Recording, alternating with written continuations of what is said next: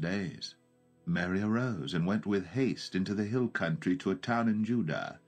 And she entered the house of Zechariah and greeted Elizabeth.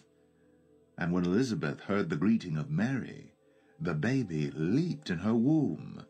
And Elizabeth was filled with the Holy Spirit, and she exclaimed with a loud cry, "Blessed are you among women, and blessed is the fruit of your womb. And why is this granted to me, that the mother of my Lord should come to me?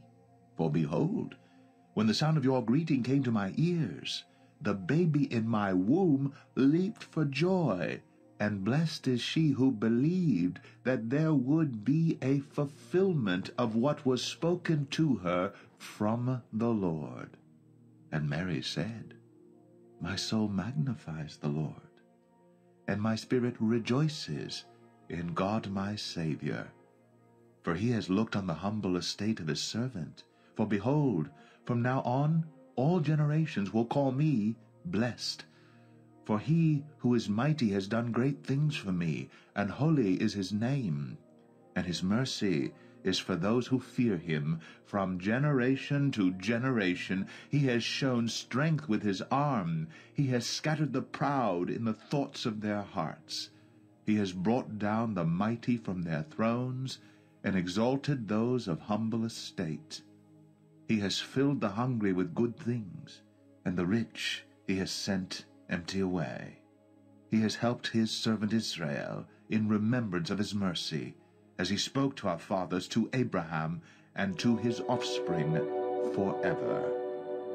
And Mary remained with her about 3 months, and returned to her home.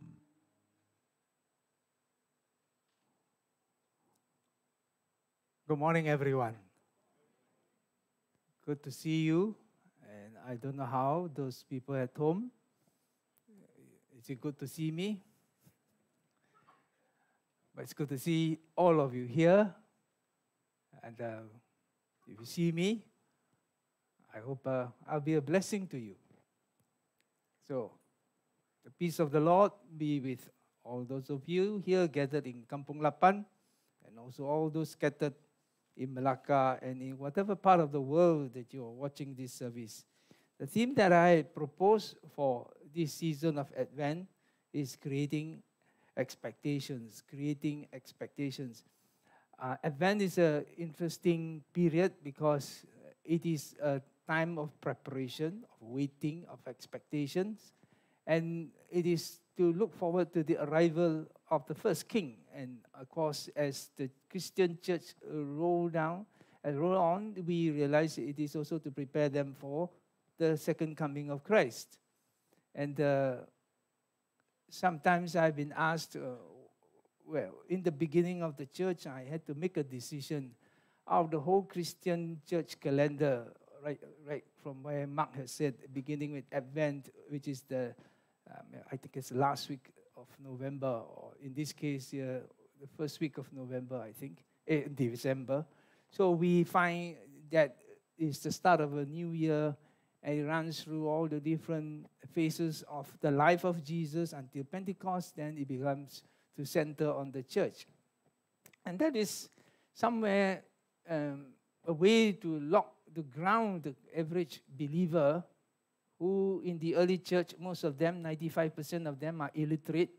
And so using the calendar as a way to shape and form their Christian life was their only means.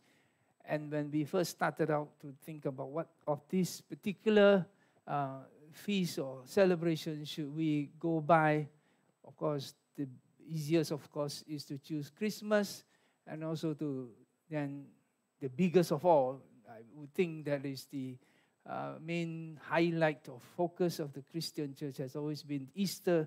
So it comes with Friday, Good Friday, Holy Saturday, and Easter Sunday. Now, I say all these things to help you understand that there will be people who find one particular day of that kind of Christian calendar, maybe Christmas or other days, as something very uncomfortable, because some of these feasts may sound like it looks like it's tied to pagan festivals. And notwithstanding whatever it is, the main task of anyone dealing with this calendar is to not so much talk about Christmas. As you will hear, that the whole so-called theme or central focus of this season is actually, when you come to Christmas Day, I will tell you, it's the story of incarnation. The Word of God became flesh. That is the key. It's not whether there's jingle bell in your departmental stores or not. That's not the point. And that's very hard for a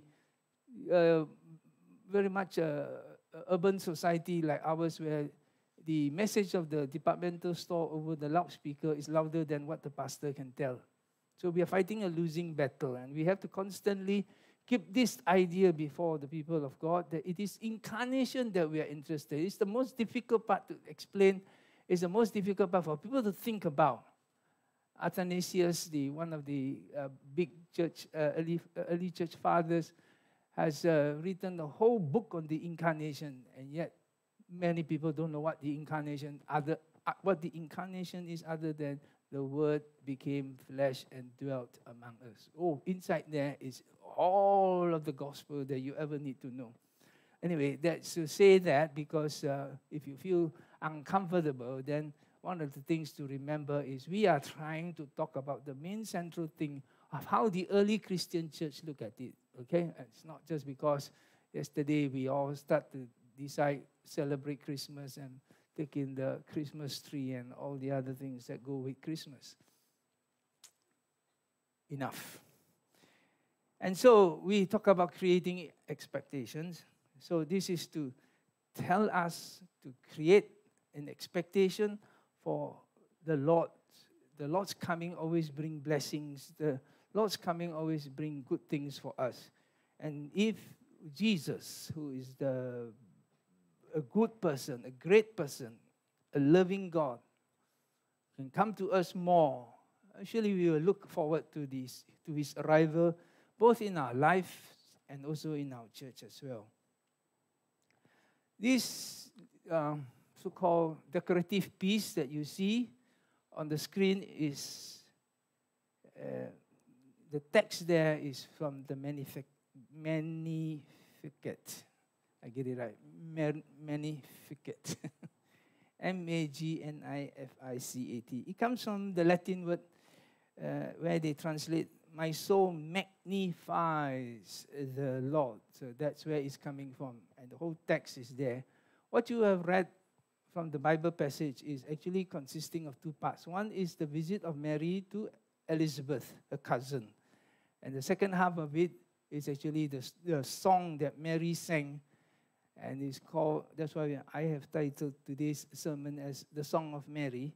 And this particular text, the Magnificat, the text itself, is found in the church in somewhere in Jerusalem, in Israel, in a village called Ian Karim or somewhere like that.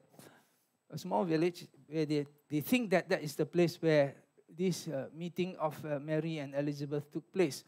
And they built a church there. Of course, they get a statue there. One of them is Mary, one of them is Elizabeth. So if you can guess, there's a pregnant woman there. That would be the Elizabeth. She's much older, and Mary is, there's a big gap in their ages. And interesting, and in this meeting, you will find that one is an old woman whose womb was dead and was resurrected. And the other person there is Mary, young virgin, and yet she has a baby in her womb. And two babies that are not possible to be present are present in these two people's lives, and they all come together. And in this church, there's a wall, and as you can see behind that statue there are 42 such what you call decorative piece, and each one of them is the song of Magnificat, and each one of them is done in 42 different languages. Just to tell you, it's a universal song for everybody to learn. So how does God use this song to help us create expectations? I think the first thing is to realize that this song was birthed or created in the context of fellowship. It is Mary, who came down to visit Elizabeth. And you think that they live next door to each other. No. To go down to see Elizabeth, Mary had to travel 4 days. So it's a very long journey. And there's a lot of preparation because we also know that Mary stayed in Elizabeth's house for 3 months. And the distance and the journey that she covered would likely have robbers, and there are dangers on the highway there. And so it's very likely that she did not travel alone, but that she had some men to accompany. And once they have deposited her in Elizabeth's house, this man probably gone back home. But these are all the different things that go on that we can speculate. Bible is silent, but it's most likely to happen. And why did she go there? Because of what the angel said to Mary. He said, your cousin, your relative, Elizabeth, is in her old age and has conceived a son. She's now 6 months pregnant. So she felt that maybe she will go there to encourage. I think if we come to fellowship, maybe in a church service, maybe it's not so obvious. But when we are together in informal gatherings, if we come with an attitude to encourage, then it will be a very powerful time of gathering. And this is because of what the angel saying that your cousin, she decided to make the visit. So the writer of the gospel, Luke, joins the lives of Mary, Elizabeth's baby, which is John, and Jesus, whom Mary is carrying. And the writer kind of bring all of them together. And this is a fellowship combining visible people and invisible people. The babies are in the womb, you can't see. And it's kind of a picture that Christian fellowship always has the element of God. Now you hear the fellowship of the Holy Spirit.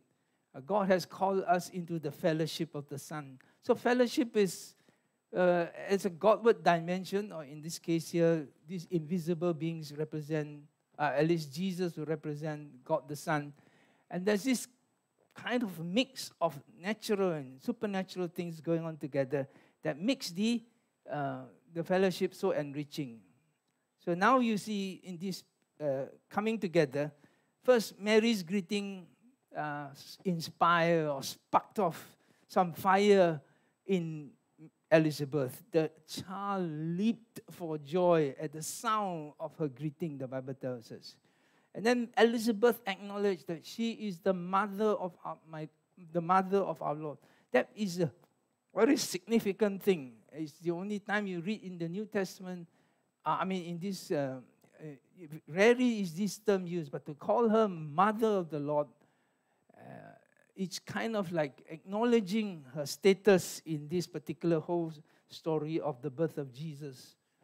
And then, of course, then Elizabeth greets Mary with a lot of, 3 times she mentioned the word blessed, blessed, blessed. And it's a kind of a blessing that is going on in this kind of fellowship. And that sets up the setting for Mary to sing her song. So without going any more, it's just to tell you that Christian fellowship Christian fellowship naturally bring about blessing. You will find that Mary, even in chapter 1, verse 42, she pronounced herself blessed. She said, from now on, all generations will call me blessed. The baby in her womb was pronounced blessed. And second time, Mary was called blessed again by Elizabeth. And you find these words jumping off the page. You should catch your notice because it's so significant that we all must know that God is very interested to bless us.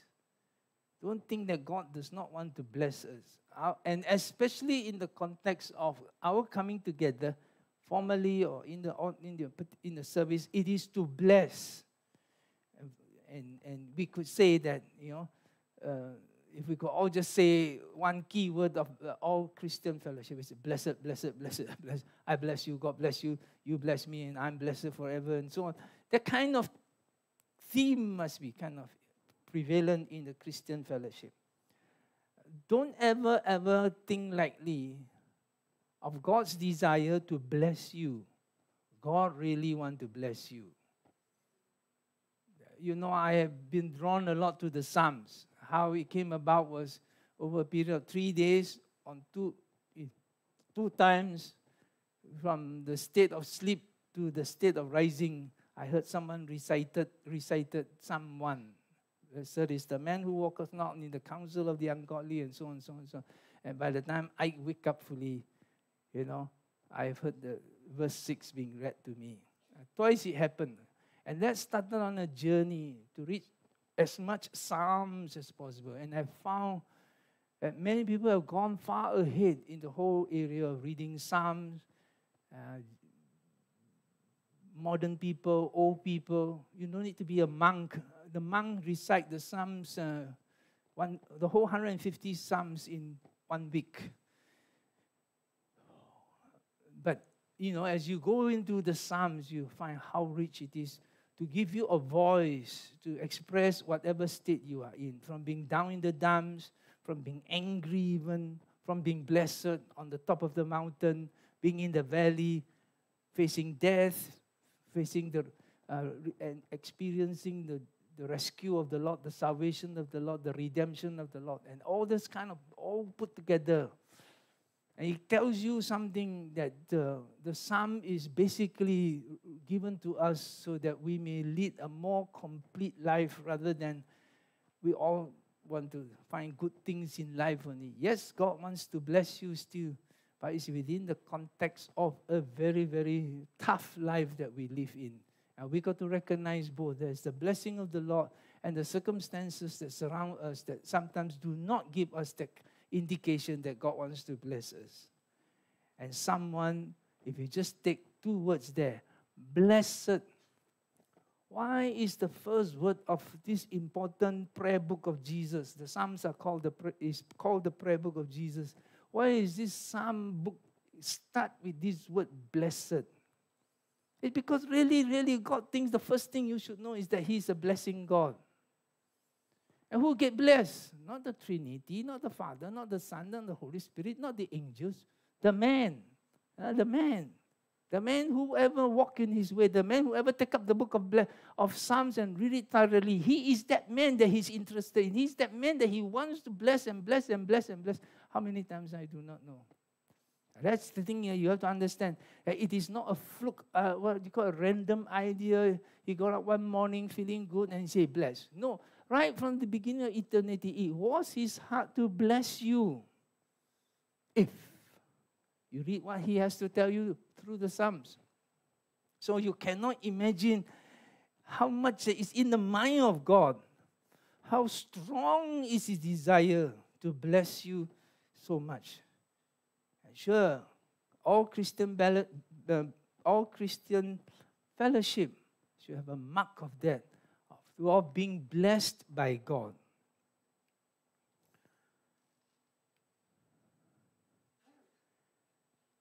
And the whole story of Mary and the song there indicate to us that I will say in summary, invite all of us to join the story of God. Okay? Because God has a story. God's story is broken up into 6 parts. That means it's a summary of the whole Bible. People are beginning to realize that if you read fragments of the Bible, you will never be grounded in the real thing of the gospel. The gospel is just a good story, a good news story. But if you hear a bit here, maybe David and Goliath story, and then you hear another one, Zechariah's story. All these are pieces of story, but they are all part of a big, big story called the story of God. And we can summarize them in this way. Many Bible teachers are beginning to be aware why Christians are not so fluent or literate with the Bible. They call it Bible literacy. How well you know the Bible. Because we hear the stories as a collection of stories. We don't know whether head or tail. So they urge Christians to understand the big, big story. And not only that, as you tell the big, big story, invite people into God's story. Don't just listen and hear the story and nothing to do with that story. God's plan is to tell you His story so that you can join in His story. That is the basic message of the Bible. And after all, stories are very nice, right? You prefer to hear a pastor who tells story after one another. I was like that. But then, of course, what kind of stories? People remember the stories more than the sermon. One lady said to me, Pastor, in 3 days of camp I had with you, I have laughed more than all my entire life in the church. Well, I tell funny stories lah. But the point is, people remember stories. The rabbi say it like that. After all said and done, all we have is a story. That's all. That's a story of God. That's a story of God who loves His people. And the Lord God who will come in to rescue us when we are in trouble. So the big story, I unpack that for you. The beginning of the world. That's in Genesis 1 and 2. By the way, that is not the only passage. I'm trying to follow them as it appears in the Bible. So you have Genesis here. The beginning of the world. Genesis 1, 2. Then Genesis 3 is the rebellion of man. And it's not just one man rebelling. He was our, as we will say, our federal head.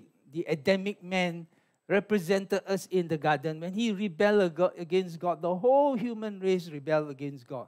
And there was something left in us that makes us all the time lean towards rebelling against God. And this is this man's rebellion that stands in the way of man coming back to God. And God has to deal with it. So He created a plan. He had a concept. He had an idea. And now we are beginning to understand that God has an idea of each one of us in eternity. Don't think that God forgets you, no. He started out, if ever you can say that God has a beginning, God started out thinking about us. So He has this idea now. He wants to rescue us. So using the nation of Israel as an incubator to develop the three main things that He wants to convey to us, that the man that will come to rescue, or the person that will come to rescue, the servant of the Lord, he has these elements of being a king, a prophet, and a priest. It's all laid out in your Bible. So He first chose a man. This is Genesis 12. And right until the end of Malachi, He is repetitively showing this is a good king. This is how a greater king will come that will be better than this. This is a bad king. This good king that I've promised to you won't be like that. This is a bad prophet. This is a good prophet. This is a good priest. And this is a bad priest. All the way through to educate them, to create and form in their mind an understanding of what this man will be. True, there can be some parts that they misinterpreted. There are some parts in which they don't quite get it clear. Sometimes they mistook and misunderstand what God said. But generally, the whole thrust is there's a king, there's a priest, there's a king, there's a prophet, and there's a priest. All embedded in that whole long story of the Old Testament. That's why your Old Testament has history, which is basically talking about the kings. And then He has these psalms or these poems or poetry, which is a part of their wisdom. We call them the wisdom literature to make people wise through the priest teaching these people what it should be. And then, of course, there's a whole range of the prophets. Major prophets, right up to the 12 minor prophets of your Old Testament. It ends there. Okay, enough of that. But just to give you an idea that God patiently teach man, his people, through the family of Abraham, teaching them step by step to get them to have an idea. When the man comes to rescue, the king comes to rescue, you will at least know how to recognize him. And then the fourth part, of course, the coming of the king, which is all in the 4 Gospels. And you must understand that Gospel is not biography. In some sense, it is a biography. But biography don't spend 1/3 of their length of the biography about the person's death, right? A biography tells of his great deeds, what he can do, how he started his life, what education he went through, who he married, and so on. But this biography is very interesting. 1/3 of that whole biography, each of these 4 men's biography, Matthew, Mark, Luke, and John, they all concentrate the last part and devoted a large chunk of that biography to his death. Very got fun. Your hero, the hero in the biography ended up dead on the cross. Yeah, he was brought down. Yeah, there was a very short section. They said that he rose again from the dead. But all that does not fit into the idea of a biography. It's properly called gospel. The original meaning of gospel is good news. This is the good news. And this good news is very strange. He's all-powerful. The story of Mark's gospel is indicative of what he's trying to say. He saw the man lowered down by 4 friends onto the floor from the roof. They punch a hole through the roof, let down the sick man. The first thing he said, this is if you go by Mark's story, Mark's gospel, the first thing he said was, your sins are forgiven. All of them got very upset. Why? They say only God can forgive sins. That's one problem. Right? And here you have this man claiming he can forgive sin. But I say, hold on. Yeah, I am all powerful. They say, get up, rise up, and heal the man. It's strange. If you are someone who want to come in as a hero, you do heroic things. Boom, heal him first. Correct? That's what men expected. But this Jesus, this Son of God, in terms of power, he was so restrained. In terms of authority, he was very restrained. I remember Edward Miller saying like this in some of the healing meetings. He said, you can feel the power of God. He said, God's all-powerful. Zap into a man's body. Can just heal that small little cancer in him. And why didn't fry his brain? Why didn't numb all his left side of his body? No, this power got very intelligent, very well controlled one. It just and hit only the cancer. Why? God's all powerful. Let go all the power. Boom. You see, but everybody will be frightened. But the power of God is very powerful. You know, I always think about Auntie Isabel. My children say, Auntie Isabel. She came for the healing meeting. She said, I can't see. Lay hands on her. Only one eye open. The other eye didn't open. I have from time to time cracked my head. Why God? You come now with all that power, only one eye. Funny, huh? You will say, why don't heal 2 eyes? I don't know. This is something that I keep on saying that he's all powerful, but the picture, the portrait that Mark gives is always someone very restrained. And that's willing to go to the cross without using that power to come down at the last part. He got to show that to them. It's so easy to mistake this king that's coming who can call a legion of soldiers and whack everybody off. Very easy. He said that in John's gospel. But he keep on restraining his power. Very strange. And that's the thing that we have to know. Why this Son of God, which is explained in Philippians chapter 2, right? He did not count equality with God something to be grasped, He came in the form of man. He came to serve and finally to obey God and die on the cross. This is the kind of king you have, who will then let God then raise him up. That at the name of Jesus, every knee in heaven, on earth, and under the earth will bow to the glory of God the Father. This is a very strange God who goes down in order to go up. And this is a strange God who can do so many things possible for himself, but he did not choose to do it for himself. You know, he also came to do one thing, to show you his Father. We all find 3 times in the Bible the word Abba. Abba is just the Aramaic word for father. 2 times it appears in the gospel, in the epistles by Paul, Romans and Galatians. But the first time it was used, if we follow the story, it came from Mark. And a lot of Christians have this funny idea. Abba, Father means everything will be all right. You need to know God as your Father. In some very trying times, where did he call God Abba, Father? In the Garden of Gethsemane. He can still call God Father. If you are in a situation, half of Garden of Gethsemane's agony, we all trouble, we all forget that, God is never a father. He can send me to this Gethsemane.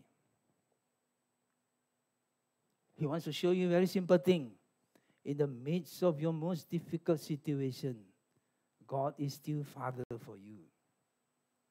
You think he will come and lift him up with 10,000 angels out of the Garden of Gethsemane and spare him of the cross? Mark don't want you to know that. Mark wants you to know of a man who will stick to it all the way through and hang on the cross without using his power to come down. Strange God. Oh, yeah, I got carried away. That's just to show you he's all-powerful. And every time we think of that, it is in revelation of who God is to you, God as Father. And then also the other thing is, every time we tell this gospel story, this is number 4, the coming of the Lord. And even up to the letters to the churches, there is another side call, which is a huge call, is to invite you to join his story. From this point onwards, at the 4th, we call it 6 chapters of a book, 6 chapters of a story. At this 4th chapter, the door opens for everybody. And there's a sound telling you, when I tell you this story, come, I invite you to join the story. That must be held together. It's not just to learn the story, but it's to learn the story so you can jump in and join the story after that. The calling of the church, how the church is formed, and finally, the return of the king, which is found in the number 5, chapter 5, is all in the book of Acts and episodes, the last episode being Jude, and then number 6 is the return of the king. I have string for you what the whole Bible story is about. It's one story. It's not many, King David, King Nebuchadnezzar, this and that. No. Yeah, they're all sub story. But the main story is one story. And keep that in mind. Then hopefully, as you learn things, you know where to slot them. As your own biblical education goes on, you get still one story. But as you grow more and more and study the Bible, read the Bible, you are fleshing out more of what the substance of the story. You cannot tell God's big story. I have done it within a sermon. But you know how long it takes to put that all together. And it's voluminous. That means there's a lot of words to say. But still one big story. So always, whether it's a long-form story or a short-form story, there is a call, hey, come and join this story. It's a story that involves you and me. His story is his story, okay? And we can change the story of our life to join his story. You should be very excited about that, right? This is what the gospel of Jesus Christ is. That's why she sang. How do I get it? He has helped his servant Israel in remembrance of his mercy, according to the promise he made to our ancestors, to Abraham, and to his descendants forever. When Mary stood there and sang a song, she is singing not only of all the good things that God has done for him, but she ground her story according to another story that's going on in the Old Testament. What God said to Abraham, Genesis 12, and how he built up the story. She is saying, what is happening to me? The wonderful thing about that I'm a part of God's story. I'm locked, or I'm grounded, I'm linked to that old story found in Genesis chapter 12, right until Malachi, until chapter 5 after what I've just said. Chapter 4 of what I said. Yeah. So I'm just kind of wanting you to see that she never tell her story. She never sing her song. It's a significant part of the song. Story. She is the mother of the Lord. Where does it all come in? It's all according to a story or part of a bigger story that God was telling people. And she jumped into the bandwagon, we can say. Jump into the story and begin her life with that story. You see, Mary was a poor village girl. To the best of her understanding and our understanding, she will most likely be like any other woman in Israel, in her village. She will grow up looking after one child or many children, definitely many children as well. Now, some of them are not her children. Some of them could be Joseph's children. It is said that she remained a virgin for the rest of her life. That is the Eastern Orthodox view. Yeah?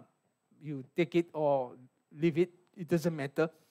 But they are arguing from silence, okay? You can't say that for sure. Did she have other children after Jesus? Hard to tell, okay? Let's just put it that way. And we are told that she has brothers. So Jesus had brothers. So that means Mary had children. It could be Joseph's children because the story is likely that Joseph was a widower with children from the first marriage. And in those days, a man cannot be left unmarried because you have to work. You have somebody to look after the house. So marriage was not romantic love and fall in love. No. It's a very pragmatic, utilitarian business, you know. If I got no wife, I got no worker in the house. I got to get married. So that was all that's in these dealings that they have. And so, yeah, he got married.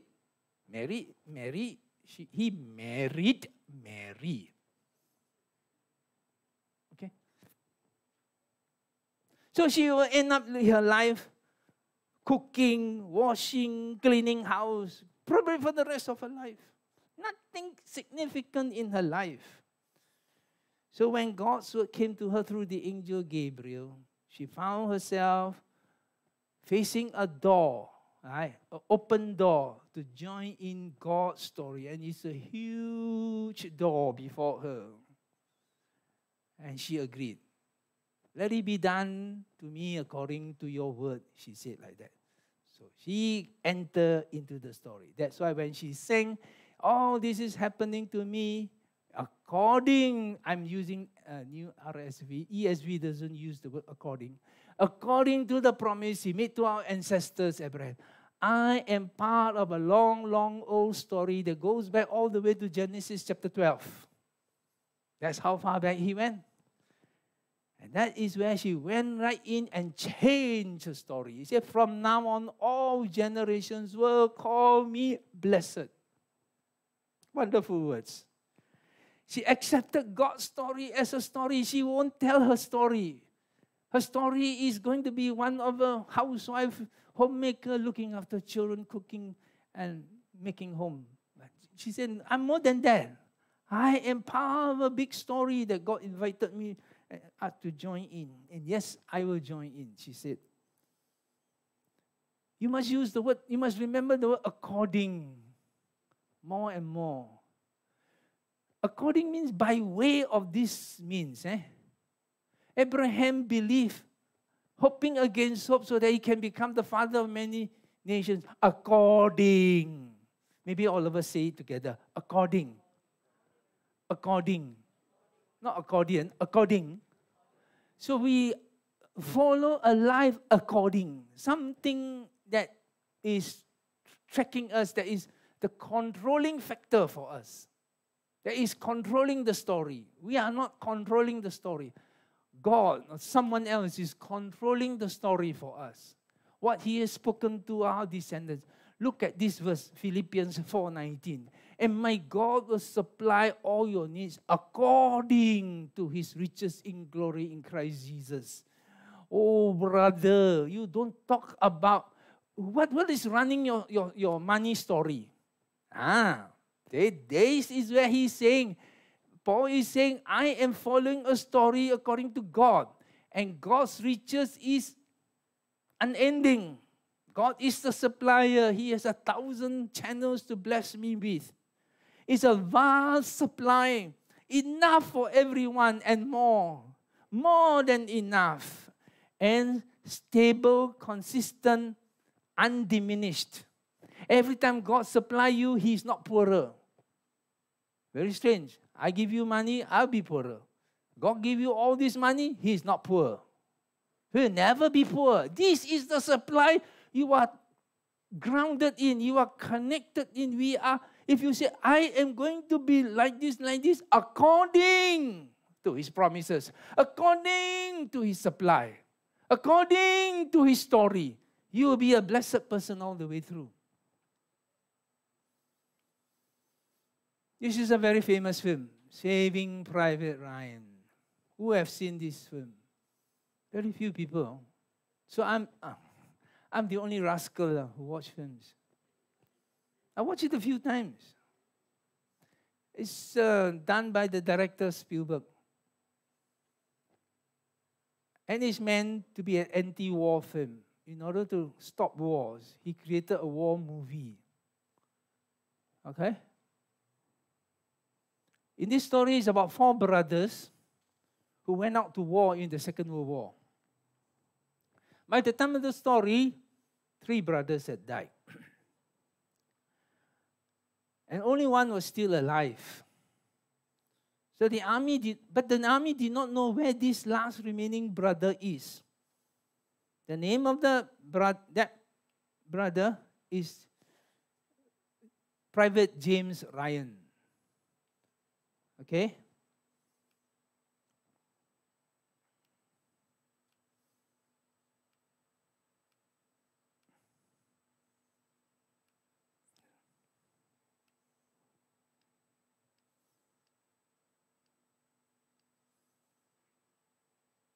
So this surviving brother was still alive, but they do not know where he was. So the top brass of the army, out of concern for these 4 brothers' mother, decided to find this 4th surviving brother, locate him, take him home, so that the mother do not have to grieve for 4 sons. Somehow the army thinks that grieving for 3 sons is easier than grieving for 4 sons. It has some logic there. But 1 son also tak boleh tahan. 3 sons already bad. 4 sons. So they were trying to spare her grief. Must be a terrible grief.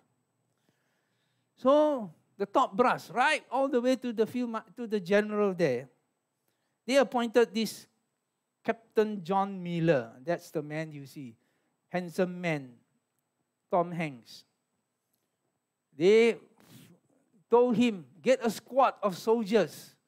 Go, we roughly know, he was a paratrooper. He was parachuted down into an area, but they cannot locate that area. Behind enemy lines. The word behind enemy lines means, when 2 armies fight, behind here, the enemy here, this area here is called the enemy's line. So it's a very tough journey to get through to find this man and bring him home.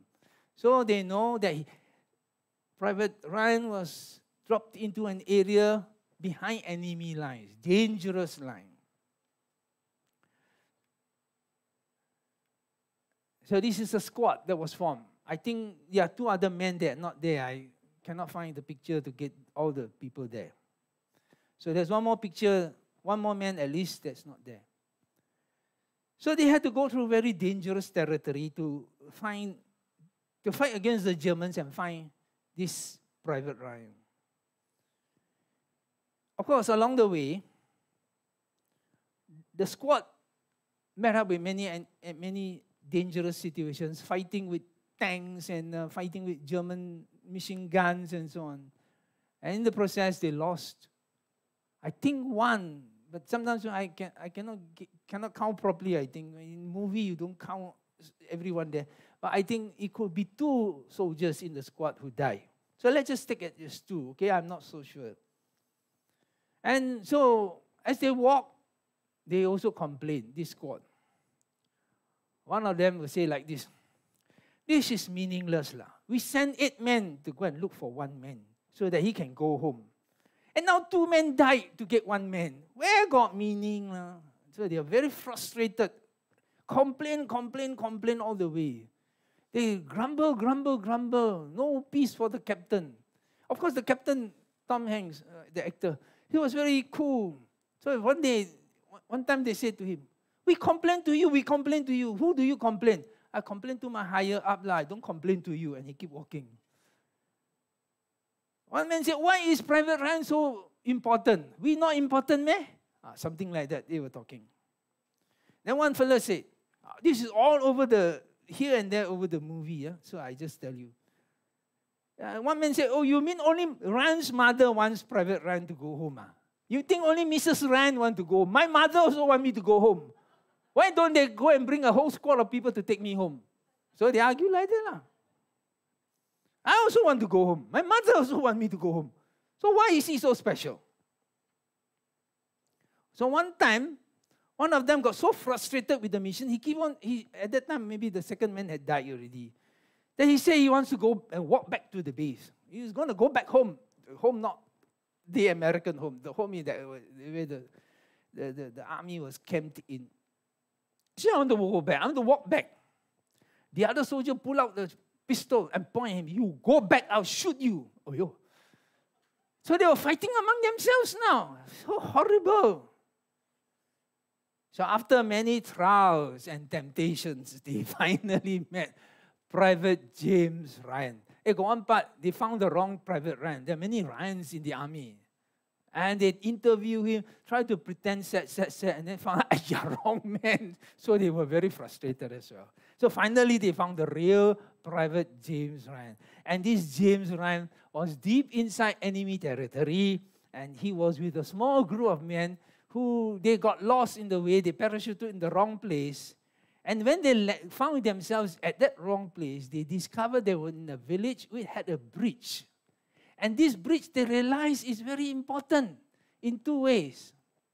If they could keep this bridge intact, then when the American soldiers roll in, they got a bridge to cross over this and advance further, right? But they also realized they are a very small force, and the Germans are coming through their territory to come into the bridge. And they had this plan. If the Americans don't come first, we're going to bomb that bridge. That was their plan. And they were so small, how to fight this onslaught of tanks and machine gunners and so on. But that's what their plan is. And so Private Ryan said to Captain Miller and said, I can't go back home. We are holding a very strategic breach in this war. If you can hold it, it can turn the tide of the war. We can advance into Berlin faster. And if we let the Germans use this bridge, our soldiers will be massacred.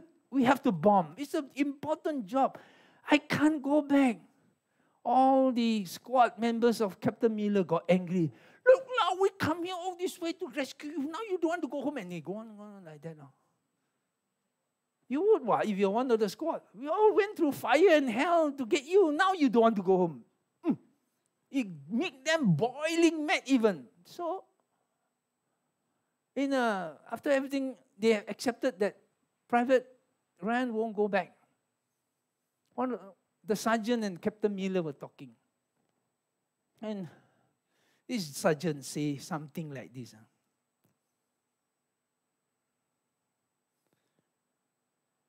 He said, maybe, he told the captain, the sergeant said to the captain, maybe lah. In all this madness of war, now he did not use the name God, but he has the word God there lah, okay? I checked the original script. You can find the script of this story that was used in the movie. I can't find out exact words he used, but he mentioned God. So let's just assume God or no God, there's a word God there lah. So I will paraphrase what he said.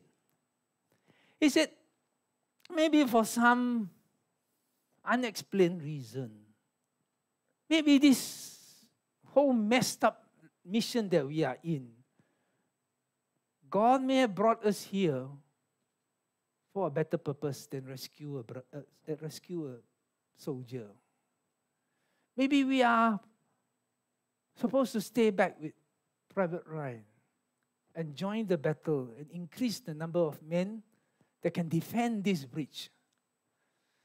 So that, and he said, if we win it, we deserve the right to go home, the sergeant said to him.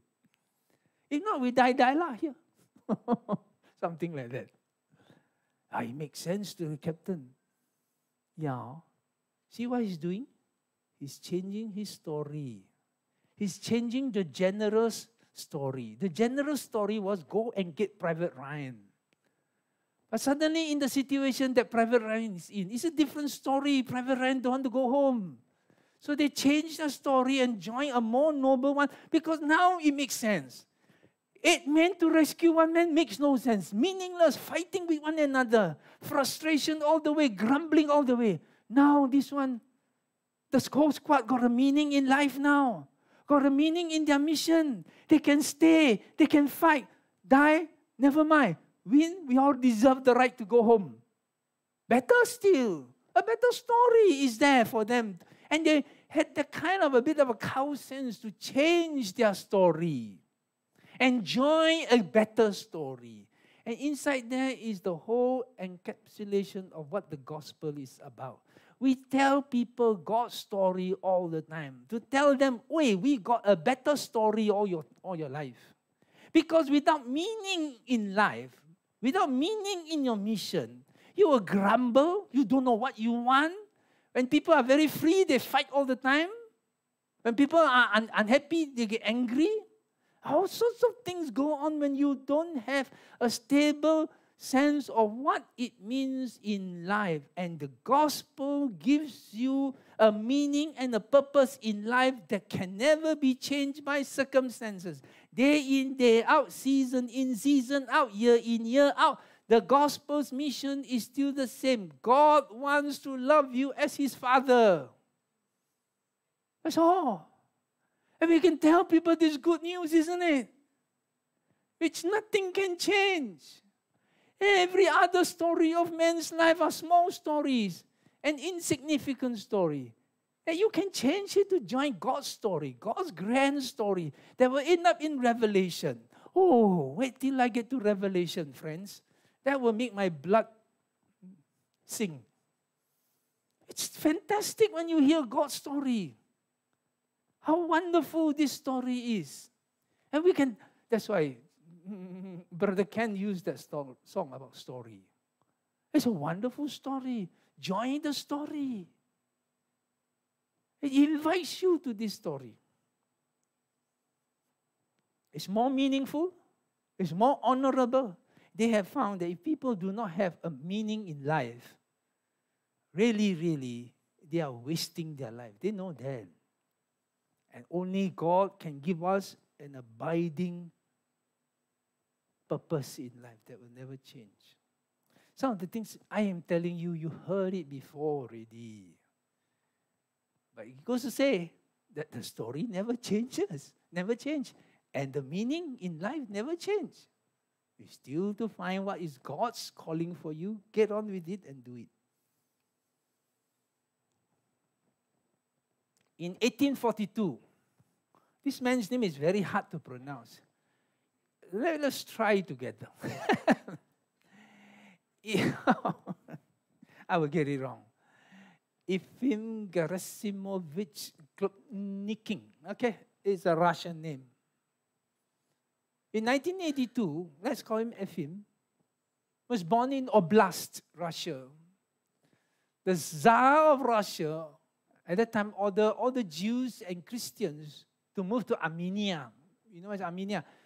Recently it was formed, but for many years you don't read about Armenia. Except when you go to Singapore, you will see Armenian Street. And then there is an Armenian church there. But you ask people, where is Armenia? Most people do not know where it is. Okay? Never mind where it is. In 1850, in Armenia, Ephraim received many visions and messages from God. The local people call him the boy prophet. His message and visions from God. He said to the Christians, God said that you all will be persecuted. Actually, you don't need God to tell you. It's in the Bible already. And maybe you are also experiencing it already. So what's there anyone to tell you? But God has to tell them. And then God said, Ephraim said that God wanted the believers to flee Armenia, to leave Armenia. The boy drew a map of the escape path, escape route. They were not to go to a neighboring village or the next county or the next country. This boy was uneducated. He asked for pen and paper, and during the time when God gave him the vision, he copied the vision accurately in detail. And when he showed the map to them, to the people in his family and in his church, they realized it was a very detailed map. And after some of them have studied the map, they realized that God was telling them to go to America. But there will first be 3 signs to indicate when the time to flee, when the time to leave Armenia. First, there will be spontaneous prayer and praise in the community. People will start to praise and pray. And then there will be a very bright comet that will flash through Armenia. That will be the second sign. And the third sign, the message of many preachers will be, behold, the bridegroom cometh. Behold, the bridegroom cometh. In 1902, all the 3 signs came to pass. And that was the beginning of the exodus of the Pentecostal Christians out from Armenia into America. And according to the map, they did not stop at the East Coast in New York City.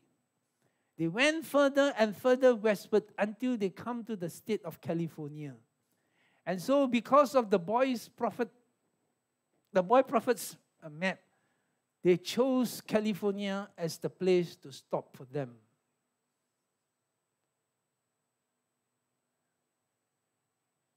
Many stayed back in Armenia. And those who stayed back mocked and laughed at those who fled. But in 1914, 12 years later, the Turks, not the Russians, the Turks began a genocide. Genocide is to wipe out a whole race. They began a genocide of the Armenians and wiped out the Armenian race and culture. Today, Turkey choose not to admit that they have done that. But 33 countries, looking at the documents, would say that that was a genocide. The estimated number of fatalities or deaths is about 600,000 to 1.5 million Armenians died there. Sad story. But you see a whole group of Christians chose to hear God's story and join God's story and end up safe. And many times they hear stories from back home of how, because the genocide was extended over a few years, they heard how their fellow citizens lost this and lost that, were sent on imprisonment. Some of them died due to a long, long march starvation, concentration camp, and a whole lot of cruel things that they did to this culture, to this race of people. And every time they hear news, they're so glad as they worship God. They were part of the Azusa Street Revival people. They joined the Azusa Street Revival. And every time they praise God, they thank God so much that God gave them a way out to change their story. Otherwise, they will all be buried in Armenia. And one of them was the Shakarian family. And the grandson of Shakarian family, his name is Dimos Shakarian, who is the founder of the Full Gospel Businessmen International. That's their story. Good story to follow. Or follow the old story and stay in Armenia and die there and massacred there with the rest of the people.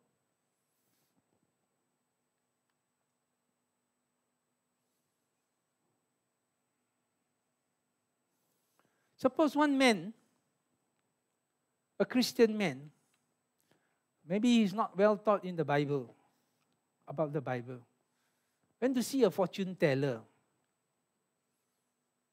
The fortune teller said this to him: you work in Kuala Lumpur, and then you meet a nice pretty girl in your workplace, and you fall in love with this girl, and you marry this girl, and then along the way you discover that this girl is the daughter of a multi-billionaire in Kuala Lumpur. Now he has two choices, right? One, to follow the fortune teller story, which will make him very, very rich and secure for many, many years to come, or follow Jesus' story. You're not supposed to consult a fortune teller. Right? I think anybody will be greatly tempted, right? Follow the fortune teller story lah. Hope it turn out right. Right? Or the Bible says, don't follow that. Follow me. How? I may not get the money, multi-billion. If the old man die, at least I would have a few billion for spare change. You know what I mean? So that's what he's thinking. Very tempting, right? And there are other false stories that are being told to you. Please don't believe them. Listen to the big story of God. You'll be safer. What Mary's song is simply saying, I choose to follow the big story of God. Join me, join me, join me. And I will say to you, that because you make a decision to follow the big story, that means everything cautimary. No. Every now and then, an alternative story will come out. And tell you, come lah, my story better than Jesus' story lah. Come lah, join me lah. I think you know what to do lah. You have enough cow sense, enough Christian sense to know you don't do that, right? Let's think. Fortune tellers, how good are they? So they say the palm readers can find what is called a lifeline in your palm. That lifeline, the longer it is, it's called lifeline lah, because the longer it is, the longer you live. So a bunch of British researchers, right, start to dig up all those graves and try to examine their age compared to their lifeline. And found all those dead people who died very young, all got very long lives. Tak boleh pakai lah, to you. So you know, before you follow that kind of story, you hope lah that the fortune teller story will turn out true and nice and live happily ever after. But it may not be that way. Oh, hold on. Jesus doesn't promise you like that. All you got to do is, your blessedness finally is obeying Him all the way through. As you see Jesus' path, He went down in Philippians 2, and then He went up again. He died and He rose again. I know my time is up. I wanted to show you the story that I tell for baptism. You die with Him, you buried with Him, and you rise again with Him. And then all life is left in the pond. And all you got to do is now that you have joined the Bible story. You have joined the big story of God. And you keep every day, you have opportunities to follow that. You have opportunities where people entice you out of that story. Don't listen to those stories that entice you out of the story. Stay on with the Jesus story, the big story. It will all turn out better than those bunch of Christians, Armenian in California. Amen. I'm done. Let's pray. Our Father in heaven, we thank you for Jesus, who opened a door, invite us to join his story. We hear echoes every day. Come follow me. Come follow me. And Lord, every miracle you did was to invite a relationship with us.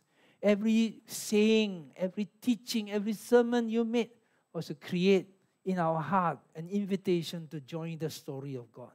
And even your last words were all invitation for us. The last words on the cross were invitation for us to join your story.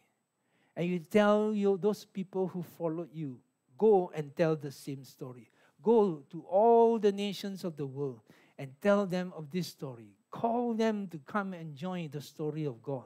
And Lord, we are the people who have heard that call to join your story. We will keep on following your story. We know that we stand as people rooted in a very long tradition of story that has consistently proven to be reliable, workable, and life-giving. We thank you for that in Jesus' name. Amen. God bless you.